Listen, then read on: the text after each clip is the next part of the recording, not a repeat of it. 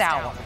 And good evening to you at 6 o'clock. I'm Liz Chow. And I'm Bill Ritter. We're going to begin with a gun insanity again in New York City. This afternoon, we have the latest.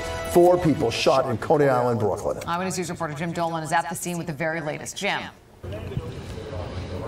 Liz, it was just about 5 o'clock, just an hour or so ago, when a maroon minivan pulled up here on Neptune Avenue in Coney Island. Brian, tighten up back there. The minivan pulled to a stop and guns were pulled. 4 people were shot. You can see where the shell casings from that shooting happened. 4 young men, all shot. The oldest was 26, the youngest 17 years old. This is, we're now going to Citizens app video that was taken just moments after the shooting. Again, 4 people hurt.